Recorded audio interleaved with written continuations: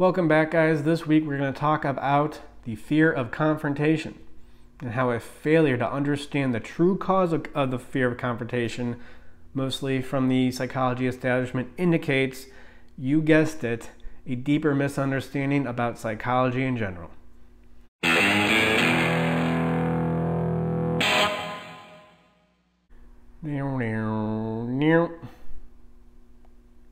You guys know that I often criticize cognitive behavioral therapy, and for good reason. Not that it's incorrect necessarily, but it's only a piece of the puzzle, and I would argue a small piece of the puzzle at that.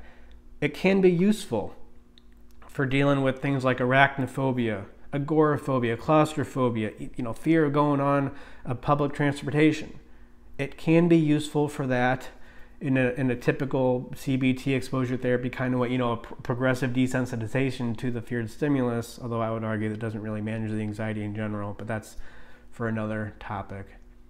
But exposure therapy, typical CBT methods don't work that well for the fear of confrontation. I think that indicates there's a lot going on beneath the surface of the fear of confrontation. So if you have a fear of confrontation, usually not about confrontation in general, usually it's about a deeper topic. Like when a girl breaks up with you and you go on a 6-month tailspin, probably wasn't about the girl or her breaking up with you. Then there was a deeper issue there triggered by the girl breaking up with you. Or also happens when kids, like high school kids, are bullied and they commit suicide. Yeah, the bullying probably didn't commit the suicide. There are issues there beneath the surface that were triggered by the bullying perhaps, but it didn't really cause the suicide. I think that's what's going on here with the fear of confrontation. This is a high order concept, so typical exposure therapy CBT methods don't work that well. So what is going on beneath the surface of the fear of confrontation? What do we need to manage first before we can really manage the fear of confrontation?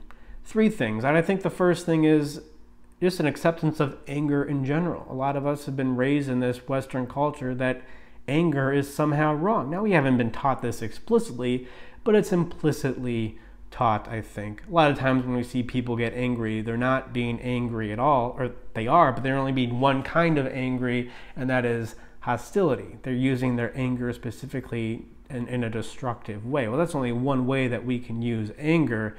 There's a mature way to use anger, to be assertive with it, to get your needs met, to get injustices rectified. But if we don't see it that often, or whenever people are angry, it doesn't end up that well for them, then we will just unconsciously decide to not be angry. I think a lot of people are in denial about their anger. Often people come into therapy and they say, oh, I'm not an angry guy. And then it only takes a couple weeks for them to realize, oh, there's a lot of anger here. I am an angry guy. Yeah, it's okay. We're all angry guys. It's just about how well do you accept it and how well do you manage it. And anger is going to be really useful when it comes to managing confrontation, because you need anger to manage this anxiety.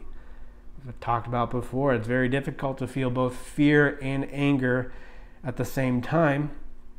So you're going to need anger to help you confront that's what anger does, right? It revs up your body, dopamine, adrenaline, and helps you to manage anxiety. So if you don't get angry, it's going to be difficult to confront the people who you want to confront. Let's just say it's your boss piling a bunch of work on your desk late on a Friday night, and he wants you to stay all weekend, and it's not even work that you would typically do. And you're afraid to say something to him. Another reason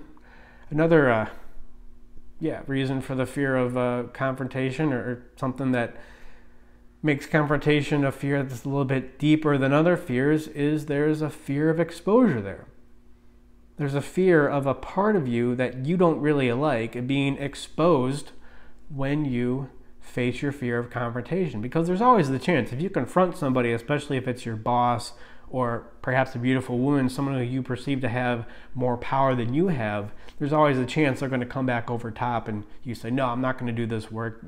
Give this to Frank. This is his job. I'm not going to ruin my weekend because you can't hire the right people, or, put the right team around me, whatever it is. There's always the chance your boss is going to come over top of you and say, who are you to get angry anyways? Don't you remember you're the kid who peed his pants in the 5th grade? Whatever it happens to be. But until you manage these issues, until you manage these latent emotions that you are uncomfortable with, then it's like, okay, I'm going to go confront this other person, but I'm using this instrument, me, who I'm ultimately uncomfortable with. So a lot of this comes back to managing your own issues and a lot of shame, really. And you know how I define shame is this ghost that just kind of floats around dysregulated emotion. You know, failure is really good for this. And this is why ex-jocks have less of a fear of confrontation, because they fail. They try really hard, they practice all week and to beat their rival school, and they lose. Losing, failure, helps you manage. It makes you more accepting of the failure, helps you manage any weakness that you may perceive that you have, you know, in a healthy way. I mean, it's accepting failure in the sense that, yeah, failure happens and probably it's not that big of a deal, or it's less of a deal than you think it is. And the third reason that makes the fear of confrontation particularly difficult to manage, maybe indicates there's more going on beneath the surface of the fear of confrontation, is it's usually the result of a general sense of disconnection that people have in general. You know, confrontation, it's just a connection. It's a connection with somebody else. Often when we talk about connection, it's in the feminine way of, oh, kumbaya, Pearl Jam concert, 3-hour bro hug, kind of, let's all get in a drum circle here. That is one aspect of connection. That is a feminine aspect of connection. Important.